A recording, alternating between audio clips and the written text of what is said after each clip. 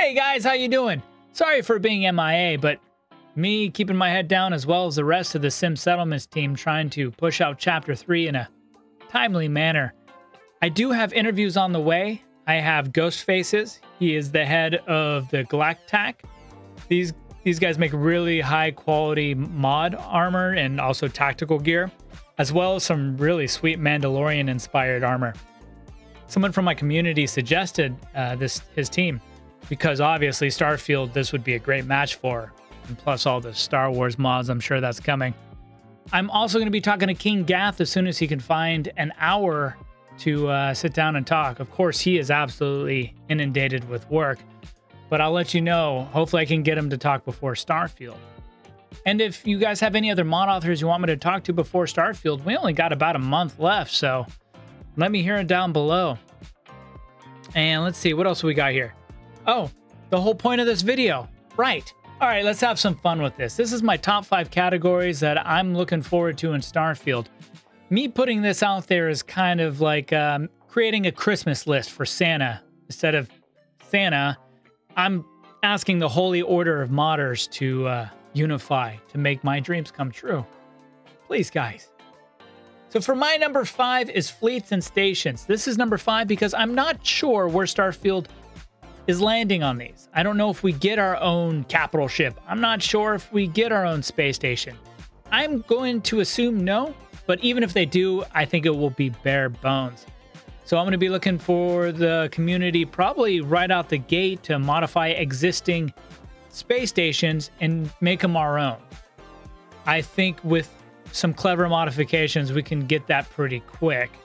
And further down the line, I would love to see a third-party tool that gives us the ability to use that shipbuilding application that's already existing in the game for something like stations or even capital ships. I don't know if Starfield has any of these plans for the future of the DLCs, such as full ship battles and whatnot. Once again, I doubt it, so I think it's going to be resting on the modding community. And I think a lot of people are looking forward to having their own fleet and space stations that are active and not just glorified houses. So number 4 is random encounters. I like this a lot because we get the opportunity to have this game that is set up on encounters integrating. So this means that the quests are following you, and when you accomplish certain things, they will show up on the planet that you are visiting at that moment. So this gives us a lot of power to integrate many more encounters with different conditions. So if you do this mission, then maybe we create some more random encounters that can pop up now that makes sense after you've completed this other one. So that you're not running around and finding a high-level dungeon before you were supposed to do a quest previously. I like this idea so you don't feel like you're missing out by taking one direction or another. And that said, I think pretty soon after we get the game and the CK, we should be able to make some simple, quirky encounters. Think of Fallout 2, where you're wandering the Wasteland and you can encounter, you know, smooth, crazy aliens or people getting mowed down in the middle of the Mojave, and you get your choice of do you help or not, or run into dog meat. Stuff like that I think will add a lot to this game. I believe if the modding community gets creative with it, we can have a lot of fun with encounters. We can have visitors come to our outpost when we accomplish something to request help because they heard about something amazing we did. They could be like, hey, you gotta help, my uncle is trapped on the toilet, or, you know, maybe something more important than that. Of course, this carries on into space encounters, but absolutely no naggy pirates that just seem to be around every corner asking if I'll drop my cargo. That's not what I want.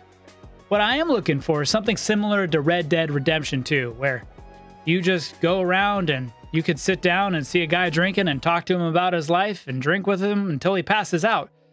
Something like that, but of course in space. You're not going to sit out in space and drink with someone. I don't know, maybe that could be a quest. Now later down the line, when we've had the CK for a while and we've figured out how the systems work, then we could start thinking about the really fun random encounters where it's whole settlements that have many quests and that they can actually probably overlap with other mod authors. Where if we have a mod author doing a dungeon, we can tie it into our own. So if you visit our planet, you can activate the next quest and it'll lead you right to this person's custom dungeon. I think this incentivizes us as the modding community to talk more amongst each other to create these really expansive quests without it being on one team's shoulders. Okay, number 3. Now this is one I will hopefully be working on as long as I can figure out the creation kit too. And that's NPC crews. Just like there are in Sim settlements, you have settlers, you can go see them, get a little origin story. They have some deeper dialogue than the generic that comes with the game. And they're fun to have around your settlement or ship. I think that will probably be pretty soon after we get the CK. We can start making that happen. Hopefully I can make that happen as well.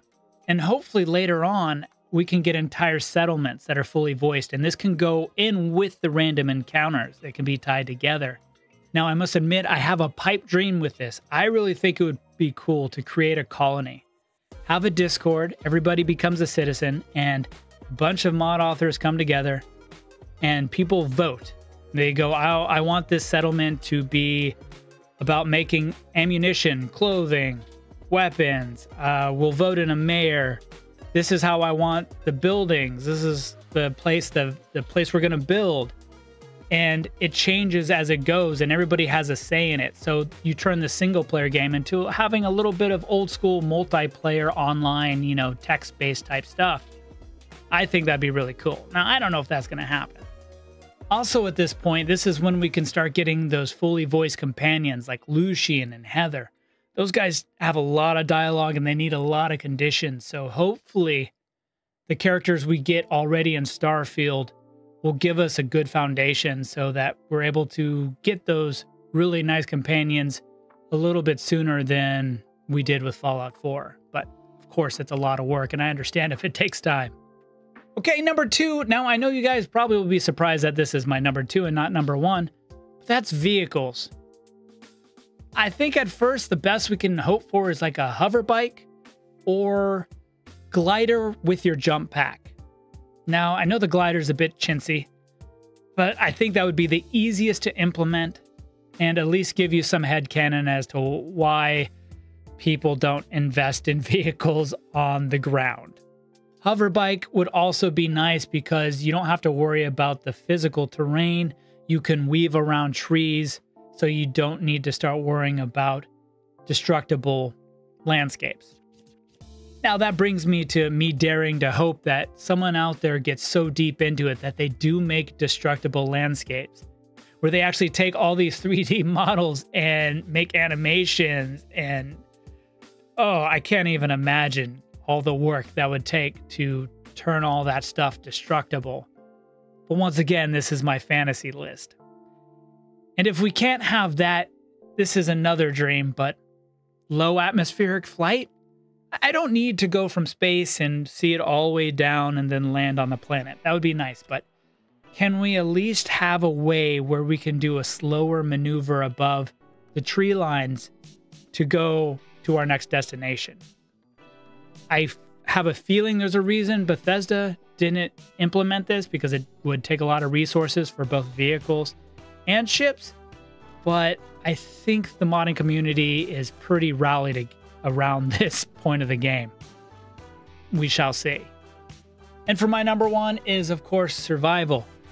I'll say it again. I think survival mechanics in Bethesda games really bring a lot to the game. And it doesn't take any more resources because Bethesda throws in so many items that you can just change the stats to and make them actually useful. We've already seen that the food in the game is just food. Basically just heals you. It's just a health potion. Now, I know not everybody is into hardcore mode or survival mechanics in general, but this is where something like Flashy Joe porting over his options, which allows us to tweak it to how we want, where we can have sliders and make it the way we want to play it. I just think having those options allows us to get a lot from this game. Of course, we're going to probably see fuel, hopefully emergency landing and field repairs, I think relatively soon after. Emergency landing may be a cutscene, but I still think it would add some depth to the dangers of space. And this one may seem odd, but I want some ammunition restriction. Every time I play a Bethesda game, I have 1,000 arrows or more ammunition than I can count within an hour or two of playing the game. I like having a little bit of struggle where I can manufacture ammo or encourage to manufacture specialized ammo. Because if I'm going to make it, why not make the best? But after we get those initial survival mechanics, that's when a year or two down the line, we can hopefully start getting some really fun things like powerful weather events where you have to find shelter or build shelter. Otherwise, you're going to get cooked by lightning or sucked into a tornado. And this one's a little random, but I want a tricorder. Now, I know, I feel like there's not as many Trek fans out there as I'd like to believe, but I've always wanted a tricorder that has some real use. I don't want it to find iron.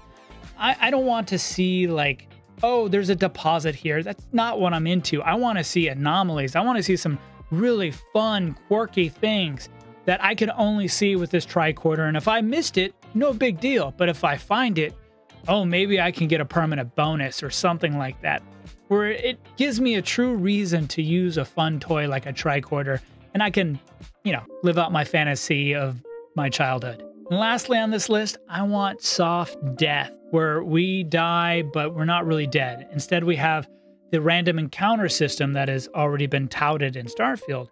But we go to prison, we're stranded, and then we need mechanics that would help us get rescued. Like we can put down a beacon or autopilot retrieval, or, you know, watch any sci-fi and find out how they escape and then implement that as a way for us to add a soft death mechanic. I think that would take a lot of work. That is definitely a lot of options you need to put in it to make it interesting and not just the same thing over and over again. But once again, this is my fantasy. Hey guys, I appreciate you so much watching this through. I already recorded this whole thing and it failed. I don't know if it's because the heat, so I had to re-record it. So I would appreciate it if you love this video to throw up a thumbs up. And if you are into this content, please subscribe. It means the world to me. I have my Discord down below. If you have mod authors you want to talk to, or you have questions you want me to ask them, I'm always responding and I love to hear what you guys say. More importantly, I want to know your guys' top 5s. I missed a bunch. I mean, we got Thomas the Tank Engine, we got Uwu Girls, we got, I don't know, Mecha Godzilla. Show me where I've gone astray. And tell me how I need to change my top 5. And as always, guys, stay safe and mod reckless.